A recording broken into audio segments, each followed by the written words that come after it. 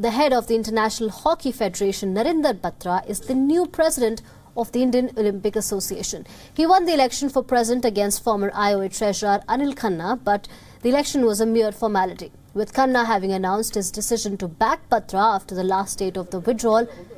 Rajiv Mehta, the present Secretary General, was elected to the post unopposed for a second term, while Uttar Pradesh's Anandeshwar Pandey was elected treasurer. It marks a new beginning for the IOA, which has been in free fall ever since it was suspended by the International Olympic Committee in 2012 and then reinstated in 2014. The body has been reduced to a ceremonial role and Batra has his task cut out. However, the results of the election will have to pass the scrutiny of the courts.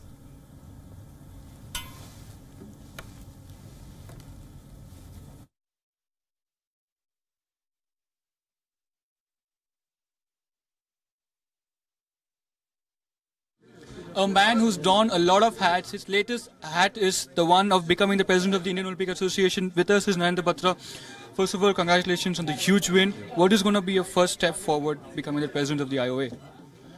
I think everything is in order. I just have to put the thing in the right perspective and move so that whatever we are planning to do in future, it's done on time. We achieve all our time schedules and results and everything. You know, you've been credited with a lot of things. Now you've moved on from cricket to hockey and now to the IOA. How are you going to manage your time in between hockey and the IOA?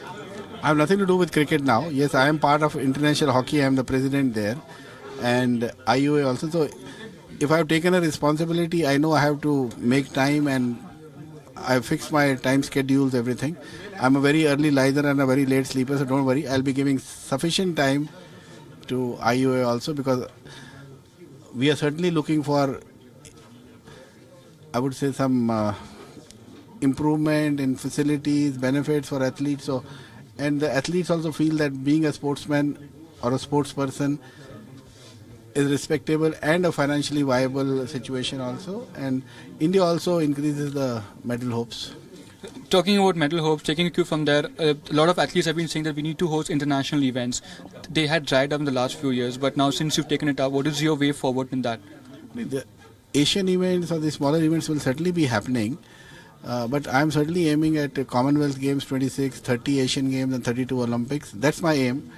How much we can achieve in that requires to be seen, because that requires a lot of government support also. So that's the aim, to do it. International events do have to happen, so the public also gets involved. They only get dose of cricket and a little bit of hockey and kabaddi nowadays, but the other sports also have to come in. You know, it's not been a tradition for the IOA to host a press conference like this, especially which includes president and stuff. But now we are here. How long is the journey going to continue forward, and how long do you want it? Every day, every week, every fortnight? You tell me. Thanks so much for speaking to us, and all the very best.